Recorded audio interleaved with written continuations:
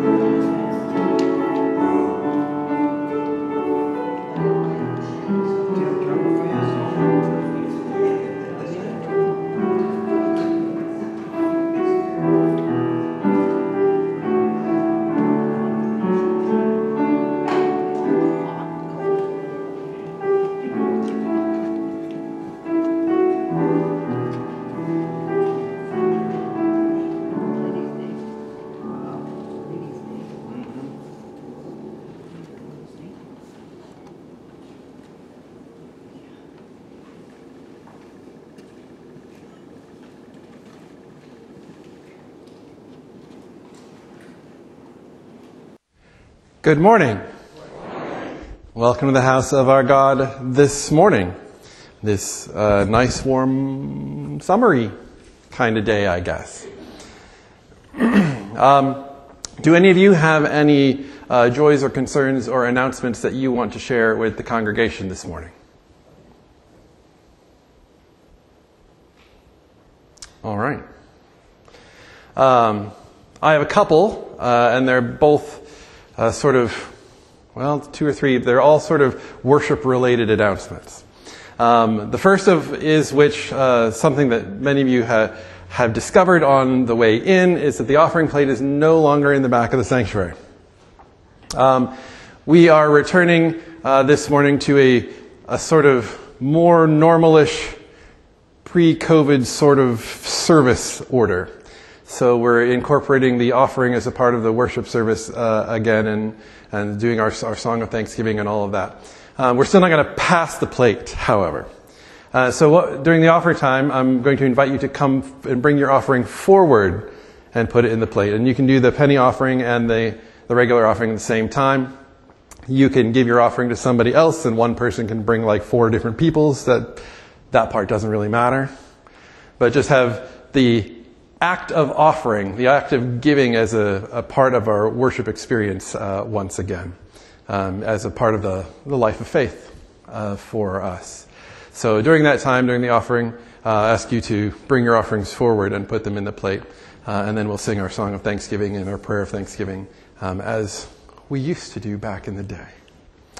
The other thing is communion this morning. Communion will be, we will be celebrating communion in the same sort of way that we have been for the past little while. We're not going to pass the plates, but we will distribute elements to you, both elements to you, and then we will partake of them together one at a time after. So we'll do our best to get to each of you.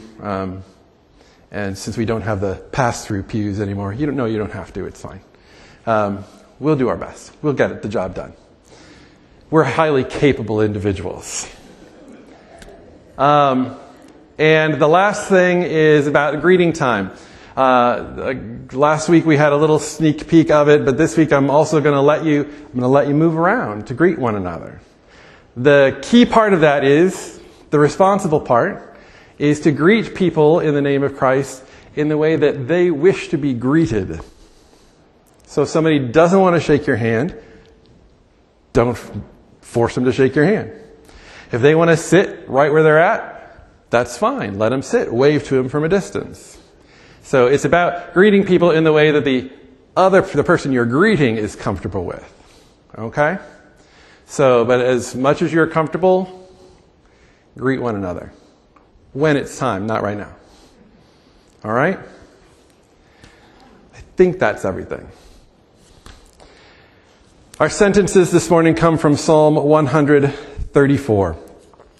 It's the entire psalm, all 3 verses. Come, bless the Lord, all you servants of the Lord, who stand by night in the house of the Lord. Lift up your hands to the holy place and bless the Lord. May the Lord, maker of heaven and earth, bless you from Zion. Come, let us go up to the mountain of the Lord, to the house of the God of Jacob.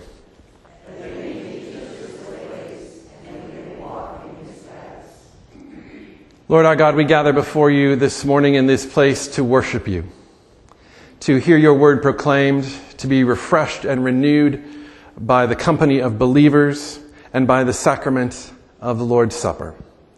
Lord, we pray that in this time of worship, your Holy Spirit would move in us and among us and through us, teaching us and challenging us and comforting us in this time of worship. Through Christ our Lord we pray. Amen. Brothers and sisters, may the peace of Christ be with you. I invite you to stand and to greet one another this morning in the name of Christ as you want to be greeted.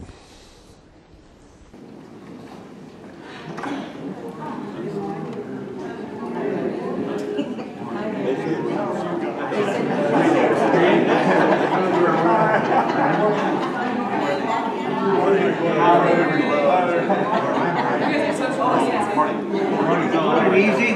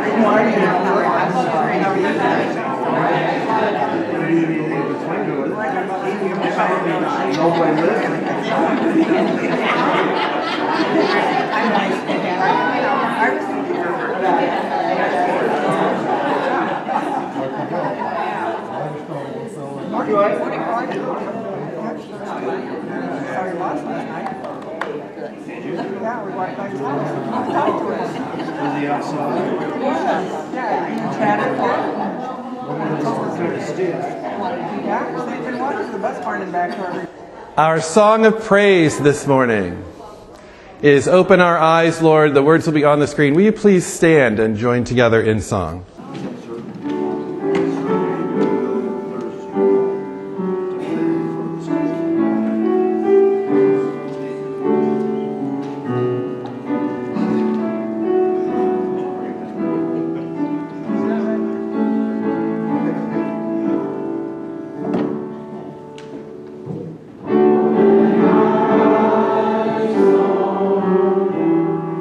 We want to see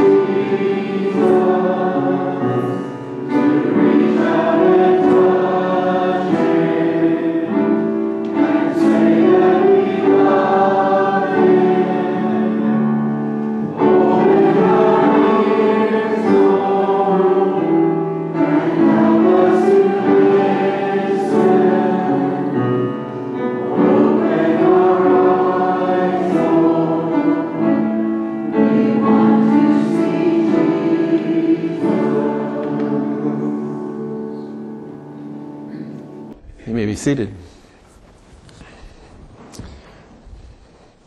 I forgot to mention our standing stuff are back too. As we join our hearts in a prayer of confession this morning, I invite you to respond to the words, "Merciful God, forgive us," by saying, "And lead us in your ways." Will you join me in prayer?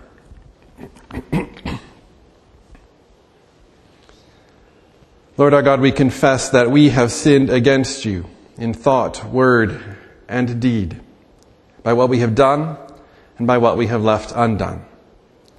We have not loved you with our whole heart and mind and strength, nor have we loved our neighbor as ourselves. Therefore, we pray in silence, confessing our individual sins before you.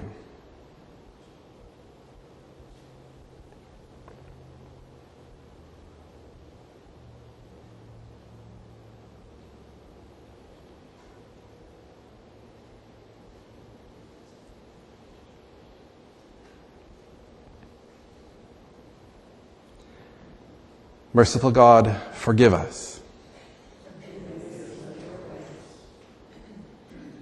Have mercy on us, O God, according to your steadfast love, according to your abundant mercies, blot out our transgressions. Wash us thoroughly from our iniquity and cleanse us from our sin. For we know our transgressions, and our sin is ever before us. Merciful God, forgive us. Create in us a clean heart, O God, and put a new and right spirit within us. Cast us not away from your presence, and take not your Holy Spirit from us. Restore to us the joy of your salvation, and uphold us with a willing spirit. Merciful God, forgive us. In your mercy, forgive what we have been, help us amend what we are, and direct what we shall be. Through Jesus Christ our Lord. Amen. Our words of assurance this morning come from the prophet Jeremiah. The days are surely coming, says the Lord, when I will make a new covenant with the house of Israel and with the house of Judah. It will not be like the covenant that I made with their ancestors when I took them by the hand to bring them out of the land of Egypt, a covenant that they broke, though I was their husband, says the Lord. But this is the covenant that I will make with the house of Israel after those days, says the Lord. I will put my law within them, and I will write it on their hearts, and I will be their God, and they shall be my people. No longer shall they teach one another or say to each other, know the Lord, for they shall all know me, from the least of them to the greatest, says the Lord. For I will forgive their iniquity and remember their sin no more. Brothers and sisters, believe this good news and live in its peace. Amen.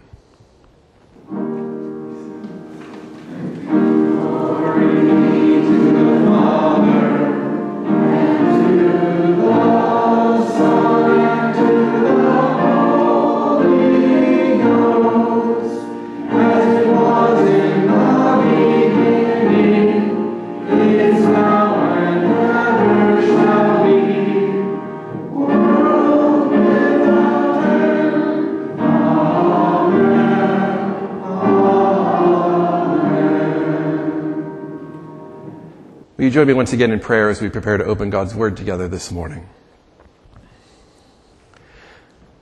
Holy Spirit, open our eyes and our ears that we may see and hear. Open our hearts and our minds that we may know and understand that which you have to speak to us this morning. And then, Lord, enable our hands and our feet and our mouths that we may go and do and proclaim all that you have spoken. Through Christ our Lord we pray. Amen. Our scripture reading this morning comes from the Gospel of Matthew, chapter 13, verses 10 through 17. Matthew 13, beginning at verse 10. Then the disciples came and asked him, "Why do you speak to them in parables?" He answered, "To you it has been given to know the secrets of the kingdom of heaven, but to them it has not been given. For to those who have, more will be given, and they will have an abundance. But from those who have nothing, even what they have will be taken away. The reason I speak to them in parables is that seeing they do not perceive, and hearing they do not listen, nor do they understand. With them indeed is fulfilled the prophecy of Isaiah that says, "You will indeed listen, but never understand, and you will indeed look, but never perceive. For this people's heart has grown dull, and their ears are hard of hearing, and they have shut their eyes, so that they might not look with their eyes, and listen with their ears, and understand with their heart, and turn, and I would heal them. But blessed are your eyes, for they see, and your ears, for they hear. Truly I tell you, many prophets and righteous people longed to see what you see, but did not see it, and to hear what you hear, but did not hear it." This is the word of the Lord. Thanks be to God. You may be seated. So this summer we're talking about parables, and it seemed fitting somewhere towards the beginning to talk about this passage where Jesus explains why he teaches in parables in the first place. And I'm going to teach you what I presume is a new word for your vocabulary this morning. If some of you are probably looking at that thing on the screen and thinking, is that even a word? It is a word. And the word is obfuscation, or obfuscation. And it's a word that I learned from these guys. These are Ray and Tom Magliozzi. And they were the hosts of a radio show for like 30 years called Car Talk. Any of you ever heard Car Talk? Click and clack. Here, this is what... Ha! We're back. You're listening to Car Talk with us, Click and Clack, the Tappert brothers, and we're here to discuss cars, car repair, and the new puzzler. Oh, wow. That's Tom. Every week on the show, except in the summer when it takes a vacation, they have a puzzler. And a puzzler is just basically it's a riddle, or it's something you have to figure out. It's a mystery that needs to be solved. And you can, write in and win a gift certificate or something if you're the one that's right. And the puzzler could be automotive, or it could be historical, or it could be mathematical, or it could be any of those things. But they tell they give this puzzler, this thing that you're supposed to figure out and then let them know. And if Tom thinks that sometimes these puzzlers are submitted by other people. In fact, I was listening to one on the way down here this morning, submitted by somebody, and obfuscation. They use the word obfuscation because they're retired and the show's no longer happening, but there's podcasts that you can listen to. They put a best of Car Talk off every week. But if the puzzler that's submitted, if Tom thinks it's a little too easy to figure out, then he makes it harder. Changes some of the details or leaves out certain parts that would give it away. And this is what Tom and Ray define as obfuscation. He obfuscates the puzzler. Basically, obfuscation is sort of like a thick fog or murky waters, or that guy's head that's directly in front of you so that you can't see what's happening on the stage, even though that's what you want to see. That's what obfuscation is about. Obfuscation is making it more difficult to see or to understand. It's to confuse it or to make something a little less clear, so that it's not so easily figured out. And this is a word and a concept that I learned from these two guys on their radio show. In fact, I think one of the first times I heard it, there was a group of high school students, a high school class whose teacher made them listen to Car Talk, and they were complaining about how big their vocabulary was on this show, and that he was always an English teacher and always making them look up words, vocabulary words that the two of them used on their radio show, and one of them was obfuscation. And so I learned a new word. And this is Tom and Ray's strategy to ensure that the puzzler isn't too easy to figure out. Now, the thing about obfuscation is, and the thing about this strategy that these guys use for their puzzlers on their radio show, is that it's the same strategy that Jesus employs when he's teaching about, or teaching through parables. This is what Jesus says why he teaches in parables. It's his explicit reason for why he teaches in parables when he's asked. In Matthew chapter 13, we are in the middle of a series of a collection of parables, where there's just sort of one right after the other. And in some of the cases, we have Jesus, what follows directly after this is Jesus' explanation of the parable of the sower, what it means. But the parables, you will find the parable of the sower here, the parable of the mustard seed and the yeast, the parable of the wheats and the tares. I think we'll return to Matthew 13 at least once over the course of the summer, because there's just a whole lot of parables here.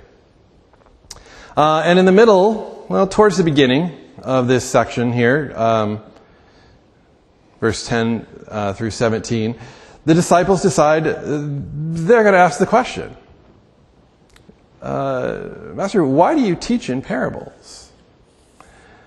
And Jesus gives an answer which he quotes from the prophet Isaiah, and says basically the reason I speak to them in parables is so that they won't understand what I'm talking about. I am obfuscating my message so that they won't be able to understand it too easily. Now, most of us would prefer, because our culture is rooted in Greek philosophy, most of us would prefer if Jesus would just tell us straight out. Can you just explain it to me simply and be direct? Give me a list of instructions or directions that I can follow, and just tell me straight, please. None of this story stuff. I have to work hard for that, to figure it out. Just tell me. And most of us would prefer that. We prefer direct instruction to the sort of circuitous, sort of getting around to it, sort of, you have to figure out what my meaning is and what I really want you to do, right? If you just tell them straight out. But that's not what Jesus does here. That's not what a parable is about. A parable isn't direct instruction. We don't get really a lot of that from Jesus, in fact.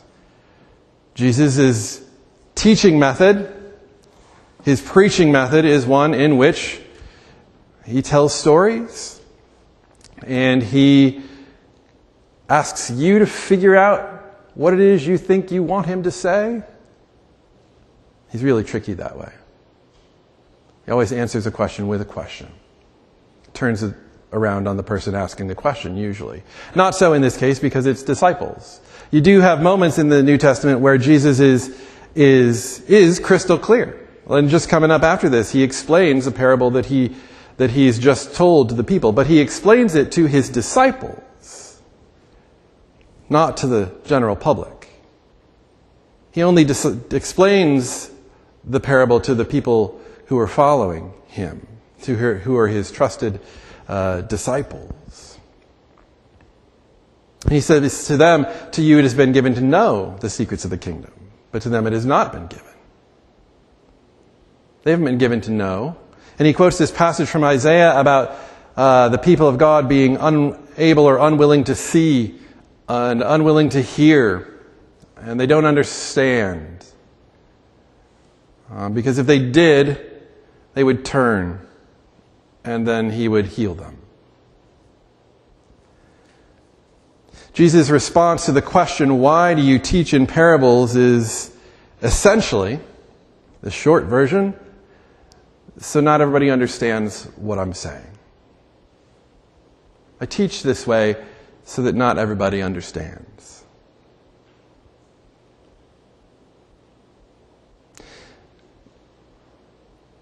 One of the commentators that I read, or one of the notes on this passage that I read this week, said, there's no real way to soften what Jesus says here. There's no way to soften that Jesus says that he is teaching in this particular way in order that people will not understand.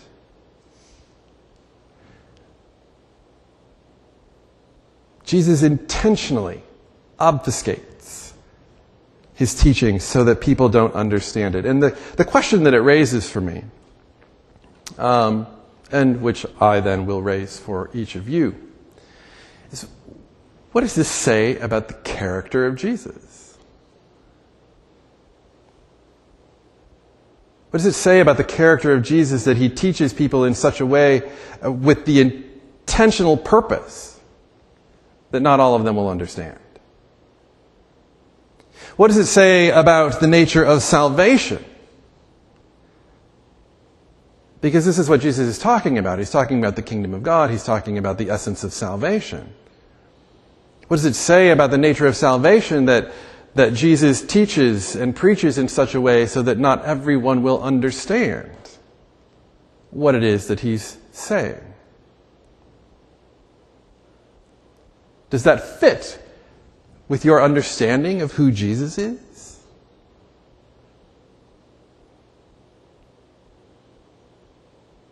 If the answer to that question is no, then you've got two basic possibilities of where to go after. You have to ask yourself the question, have I misrepresented what Jesus is saying? Or does your understanding of Jesus need revisiting?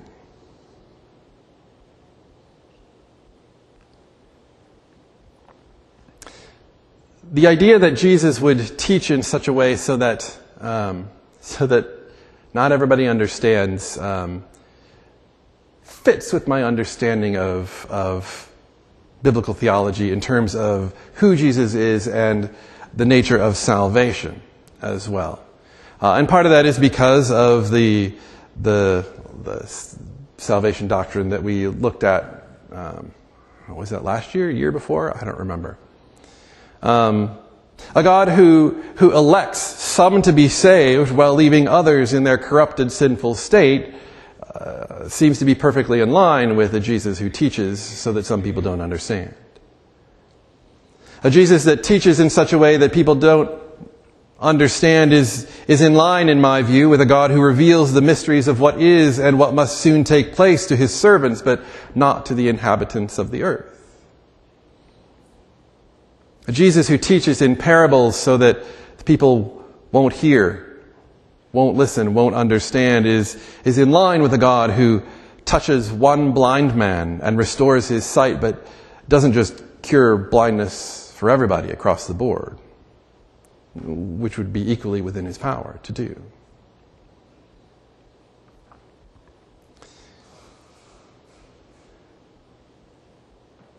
For me, this passage, this explanation that Jesus gives for why he teaches in parables, so that seeing they do not perceive and hearing they do not listen, nor do they understand, fits with my understanding of who God is, of who Jesus is, because of my understanding of the nature of salvation. That God chooses some for salvation, but not all. With the idea that in order to be able to see the truth of the gospel, one's eyes first have to be opened by the Holy Spirit. We must be touched with the Holy Spirit, otherwise we can't see. We can hear it, we can see it, we can read the text, but we just don't get it. We don't understand. Until we've been made to see. Till the Spirit touches us and opens our eyes and opens our ears, and then we can see and hear. Blessed are you, Jesus says to his disciples. Blessed are your eyes, for they see, and your ears, for they hear. Because they've been touched by God and they can see the truth.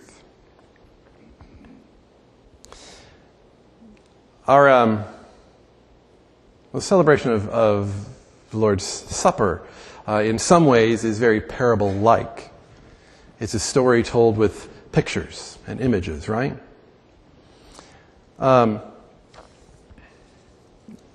Most of you, I presume, have been in church pretty much your whole life, or at least a significant portion of it, have celebrated the communion in probably 10 different ways over that time period, and fairly regularly.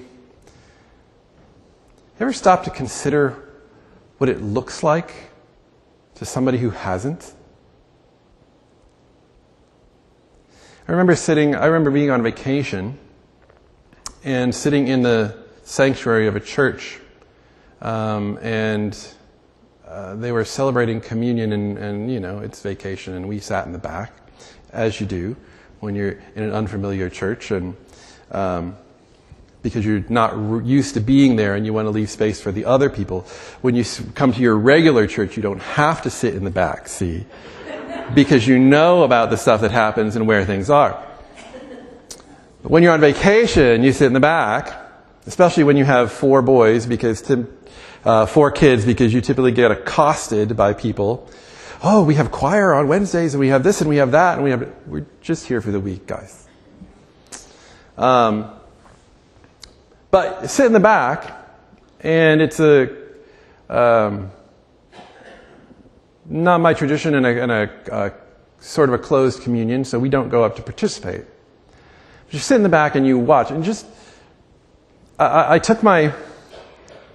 had one of those rare moments where you're just sort of outside of yourself, and I'm looking at what's happening, and the motions and the actions, and everybody, people reciting things in unison, the call and response aspects, and they're in terms of partaking of the communion, and they sit and they wait, and they all the hands do this at the same time, kind of a thing, and it just looks weird. It looks really weird. And it's like, man, this must be what it's like for somebody who's watching this happen, who doesn't know anything about why it's happening or why we're doing it, who doesn't understand the significance or the meaning of it. It just looks strange. And I think that's part of the idea, because for those of us whose eyes are opened and ears are can hear, I mean, we come to the table and we find significance and we find meaning and we find depth because of the sense of gratitude that we have.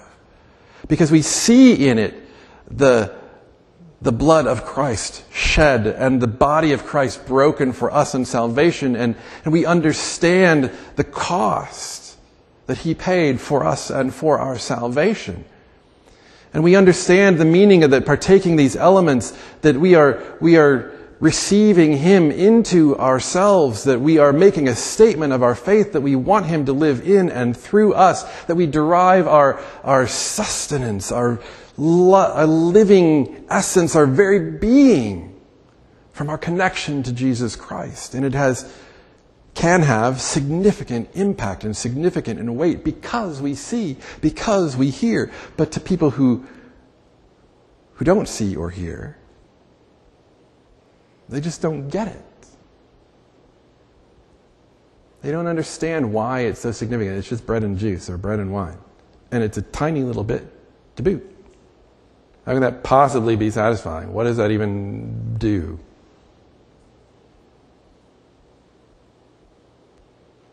It's a little parable. Jesus says He teaches in parables. The reason I speak to them in parables is that seeing they do not perceive, and hearing they do not listen, nor do they understand. To you it has been given to know the secrets of the kingdom of God, but to them it has not been given. And he quotes this passage from Isaiah about the people, and these are the people of God, mind you, that this passage in Isaiah is written about. That they see, they listen, but they don't really understand. And they see, but they don't really perceive. And they hear, but they don't really pay attention. They don't get it. Their hearts are hard. They've shut their eyes so that they might look with their eyes and listen with their ears and understand with their heart and turn, and I would heal them.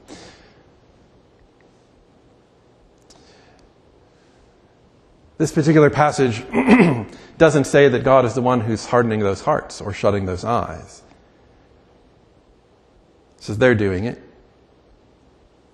And I feel a little bit of Jonah in this, because this is sort of Jonah's thing, right? I don't want to go to Nineveh, because if I tell them about what's going to happen, I know they're going to repent, and I know you're going to save them, and I don't want you to. Because I hate them. But I get that sort of sense, that sort of feeling too. Think about Jesus teaching in parables so that people won't understand.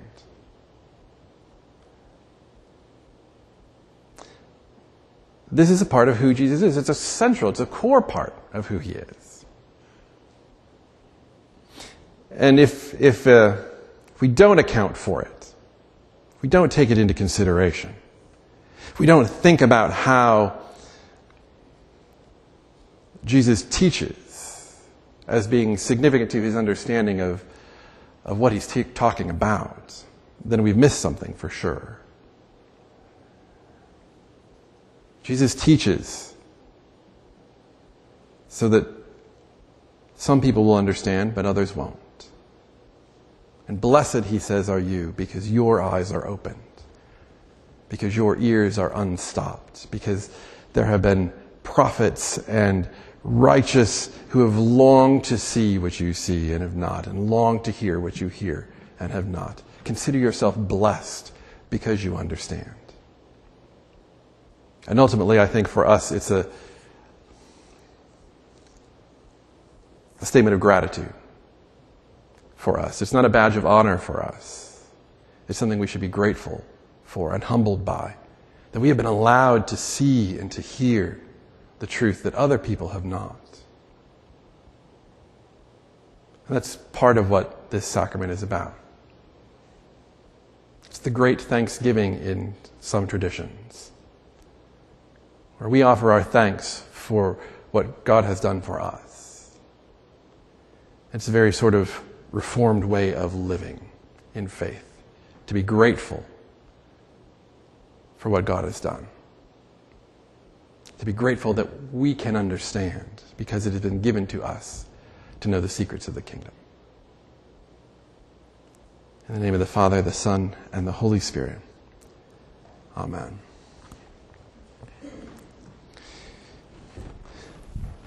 I want to get my liturgy. We're going to go right to communion, which is another change I should have mentioned, but didn't. There is communion liturgy in your bulletins. It will also be on the screen as well. Luke the evangelist wrote of our risen Lord that when he was at table with two of his disciples, he took bread and blessed and broke it and gave it to them, and their eyes were opened, and they recognized him.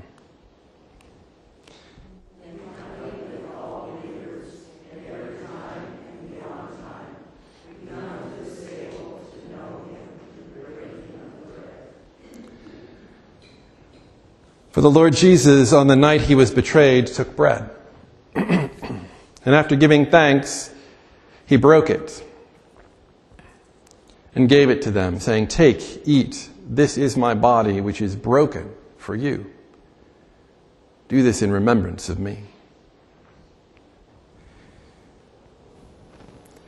In the same manner, after they had eaten, he took the cup, saying, "This cup is the new covenant in my blood.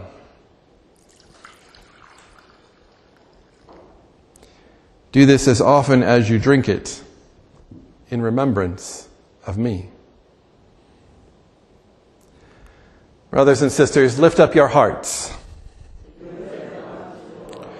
Let us give thanks to the Lord God. We give you thanks, Lord God, our Creator, for bringing the worlds into being, for forming us in your likeness, for recalling us when we rebel against you, and for keeping the world in your steadfast love. We praise you especially for Jesus Christ, who was born of Mary and lived as one of us, who knew exactly the life we know, and yet was obedient to your purposes, even to his death on a cross. We thank you that you stamped his death with victory by raising him in power and by making him head over all things. We rejoice in the continuing presence of the Holy Spirit in the church you have gathered, in its task of obedience and in the promise of eternal life. With the faithful in every place and time, we praise with joy your holy name. Holy, holy, holy, God of love and majesty, the whole universe speaks of your glory, O God most high. Therefore we bless you now by your word and spirit, both us and these gifts of bread and wine, that in receiving them at this table and in offering here our faith and praise, we may be united with Christ and one another, and remain faithful to the tasks he sets before us.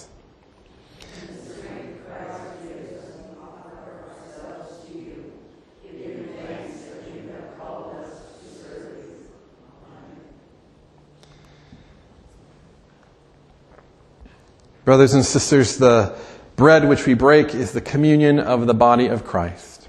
The cup of blessing which we bless is the communion of the blood of Christ. We invite to this table all who are members of a Christian church, who desire peace with their neighbor and who seek the mercy of God. Come, for all things are now ready. I have my helpers come up.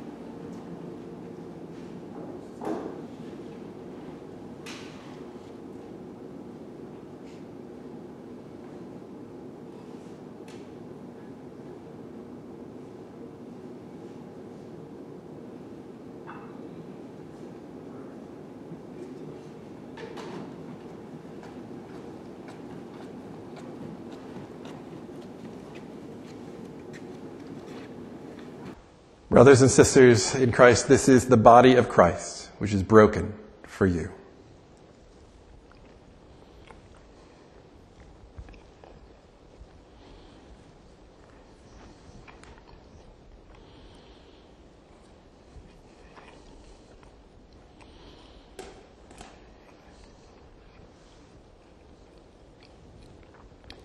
This is the blood of Christ, shed for you.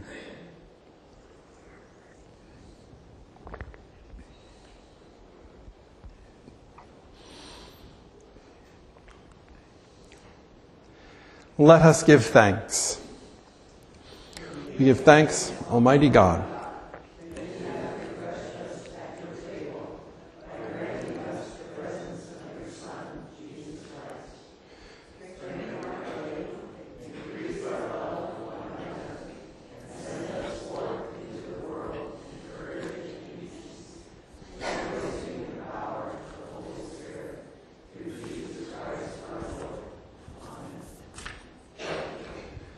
Will you join me once again this morning in prayer? We praise and thank you, O Lord, for the nourishment we have received this morning through your word and through the sacrament of the Lord's table. Grateful for your gifts and mindful of the communion of your saints, we offer to you our prayers for all people. God of compassion, we remember before you the poor and the afflicted, the sick and the dying, prisoners and all who are lonely, the victims of war, injustice, and inhumanity, and all others who suffer from whatever their sufferings may be called.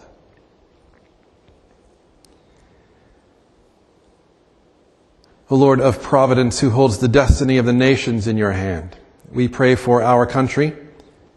Inspire the hearts and minds of our leaders that they, together with all our nation, may first seek your kingdom and righteousness, so that order, liberty, and peace may dwell with your people.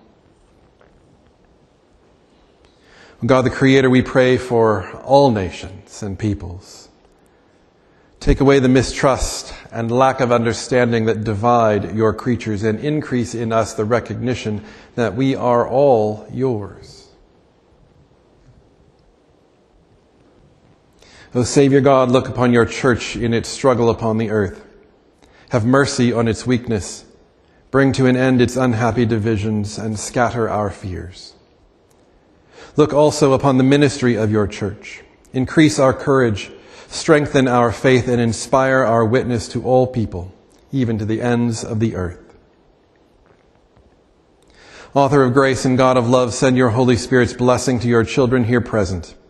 Keep our hearts and thoughts in Jesus Christ, your Son, our only Savior, who has taught us to pray. Our Father, who art in heaven, hallowed be thy name. Thy kingdom come, thy will be done, on earth as it is in heaven. Give us this day our daily bread, and forgive us our debts, as we forgive our debtors. And lead us not into temptation, but deliver us from evil. For thine is the kingdom, and the power, and the glory forever. Amen. Brothers and sisters, with joy and gladness, let us present our offerings of life and labor to the Lord. You'd bring your offerings forward.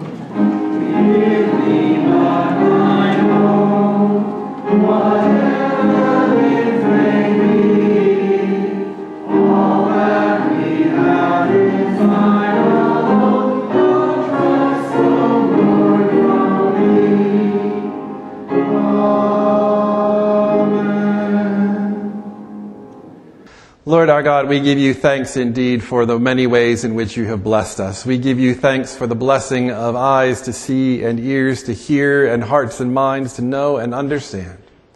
We give you thanks for the blessings of life and liberty. We give you thanks for the blessings of home and hearth and family. We give you thanks for the satisfying work that you have given us to do. Lord, we pray that these gifts which we offer in this day will be used to glorify your name as far as we can reach. In Christ's name we pray. Amen. Our profession of faith this morning is on the back of the bulletin. It is also will be on the screen. It is a responsive reading of Thanksgiving after communion. Let us say together what we believe responsively. Brothers and sisters, since the Lord has now fed us at his table, let us praise God's holy name with heartfelt thanksgiving. Bless the Lord, O my soul, and all that is within me, bless his holy name. Bless the Lord, O my soul. Who forgives all your iniquity, who heals all your diseases, who redeems your life from the pit, who crowns you with steadfast love and mercy. The Lord is merciful and gracious. Slow to anger and abounding in steadfast love. He does not deal with us according to our sins, Nor regard us according to our iniquities. for as the heavens are high above the earth,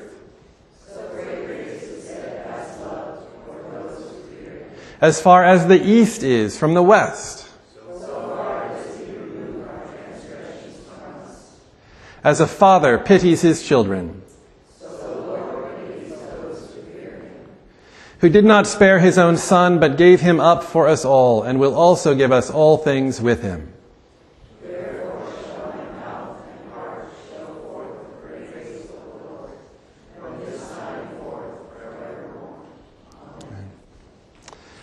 Our sending song this morning is the song 10,000 Reasons. Please join together in song.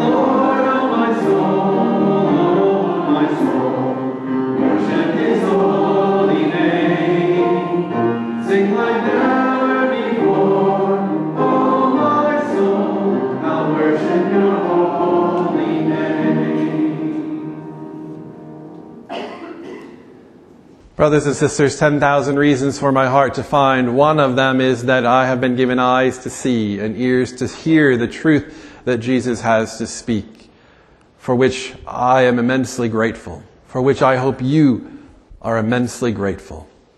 This is what empowers our life of faith, brothers and sisters. Gratitude for what God has done. Gratitude for the gift that he has given for us even to understand what it is that he's talking about.